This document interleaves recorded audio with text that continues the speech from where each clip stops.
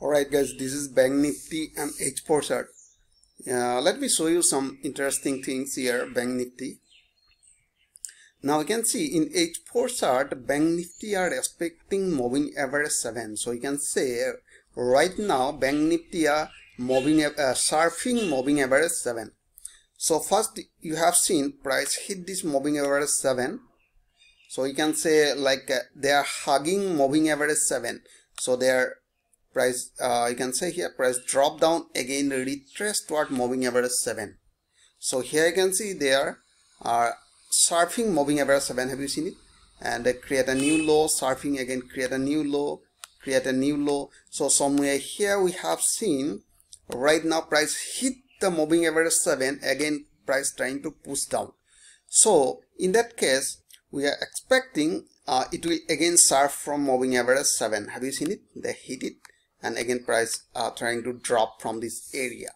So in H4 chart we have seen prices running in a downtrend by surfing moving average 7. So in that case we are looking for short only.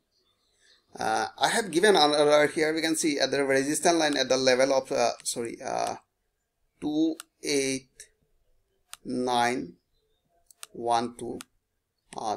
This is the level because they are bouncing from moving average 7. Here also we have seen bouncing from, here also seen bouncing from moving average 7. So that is why I drawn as a resistance line by connecting this 7 moving average.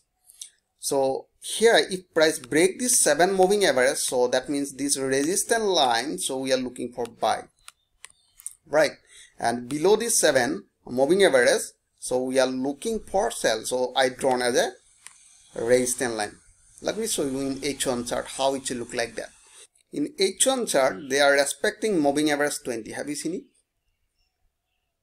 Price is bouncing from moving average 20 somewhere here, again retrace toward moving average 20, again drop down, again retrace toward, again drop down, again retrace toward moving average 20, again drop, again retrace toward moving average 20. It is a probability to again create a new low. So that is why we are looking for a sell.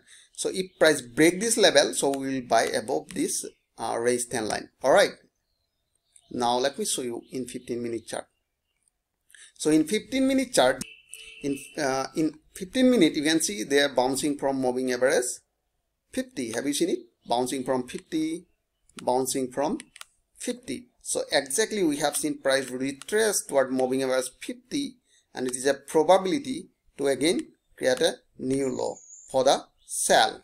So if price break this level, this 50 moving average, or you can say this resistance line, we are looking for buy. That is our trading setup. So I hope you enjoyed this video. If you like this video, please like and subscribe. Thanks for watching.